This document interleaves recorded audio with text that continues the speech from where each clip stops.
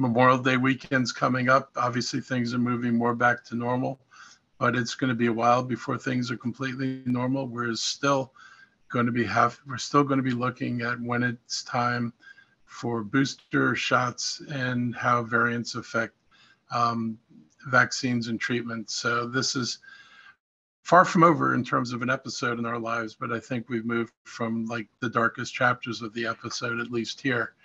And we can look forward to things staying, I hope, more improved in the current state. After every holiday, we've seen an uptick in cases.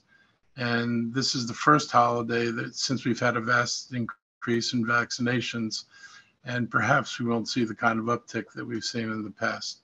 I hope that everyone has a safe weekend and uses some common sense with their own comfort level as they join weekend activities. And as it is Memorial Day weekend, I encourage anyone to take a moment to recognize and appreciate the sacrifice of millions of men and women who laid down their lives for our country.